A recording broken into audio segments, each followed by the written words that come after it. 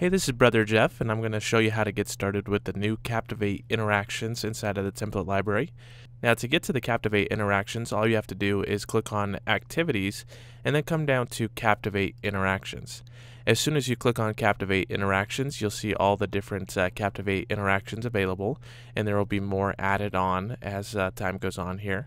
And if you select one of these interactions, it'll give you a preview of how the interaction works, and so you can get a sense of how this is going to work if you download it and use it inside of Captivate.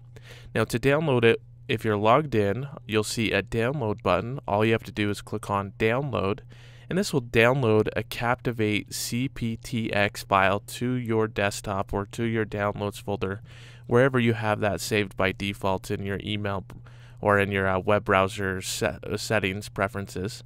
And from here, you can see on my desktop, there it is. All I have to do is double click on it, and this will open it up inside of Captivate for me. Let me go ahead and rearrange my screen here so I can see this a little bit better. Now, anything on my screen, I can come in and I can edit. So I can come into the master slide if I click on master slide, and I can change the image that's here. I can change the color. If I come over to the master slide, you'll notice that I have a background image, which is the stripes. I also have a stage color that I set as well. I can change that to however I want. So if I want to come in here and change it to a dark blue or any other color, all I have to do is come into the master slide and change that for the background.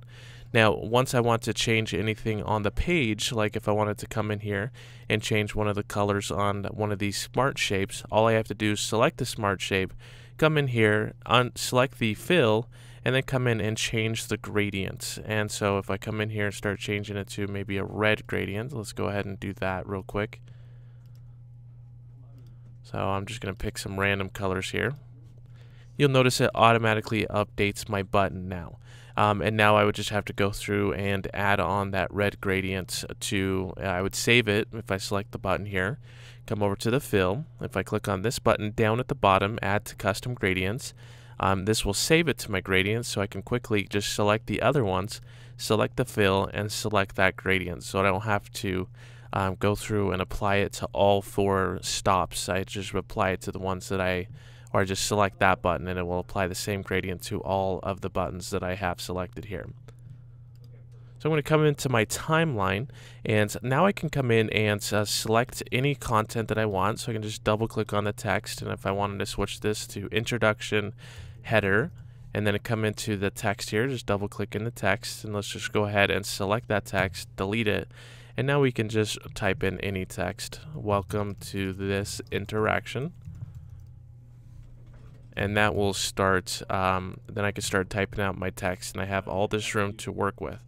Now, you don't have to use all that room, and you can add shapes and different things to this group, and then basically whenever this is shown, and same goes with tab 1, tab 2, you can add content, additional content to these different groups, and I'm going to show you how to do that.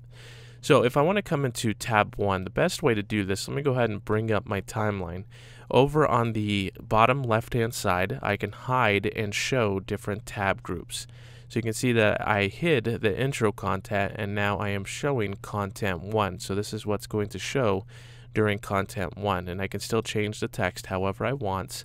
But the best way to, if I wanted to add an image or a shape and I want it to only show when content 1 is showing, the best way to do that is to group that into the tab 1 content.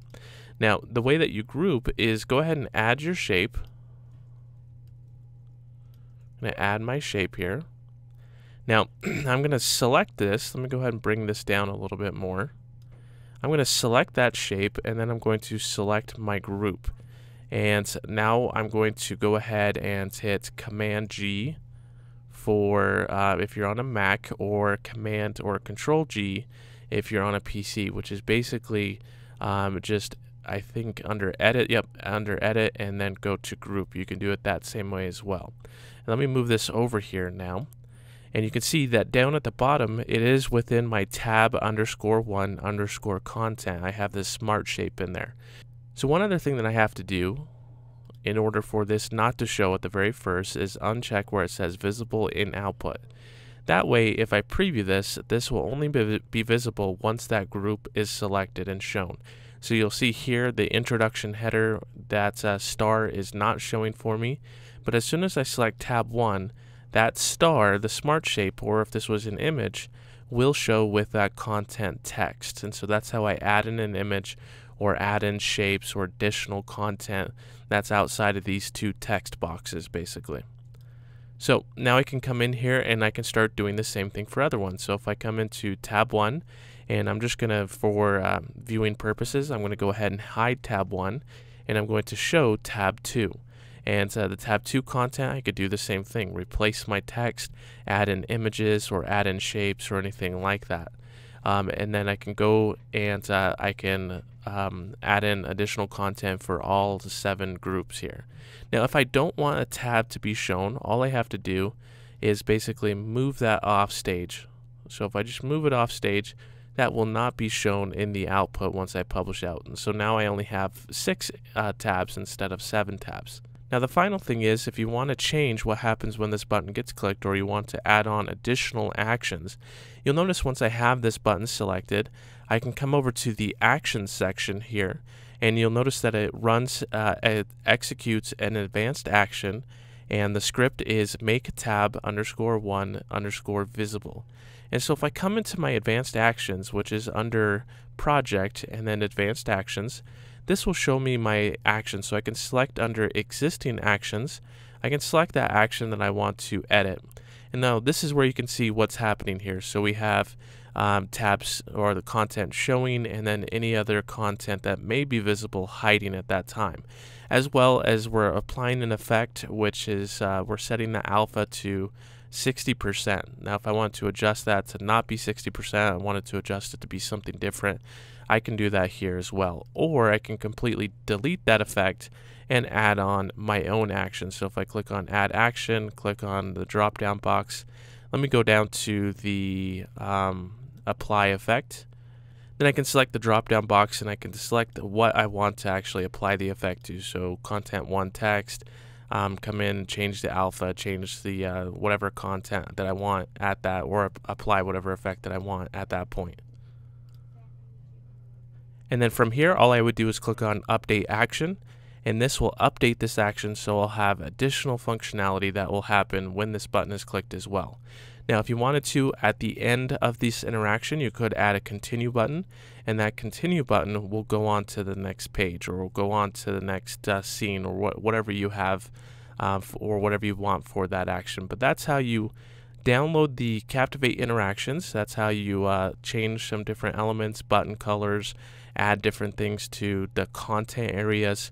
And then at this point, you'll just come up to File once you have all of your other pages done, Publish, and then you can select either Flash or HTML5 or both. And this will publish to HTML5 and Flash, depending on what you're wanting to do and depending on the capabilities of Captivate at the time. And then you can just get this out to your learners at that point. So that's how you get started with the new eLearning Brothers Captivate Interactions.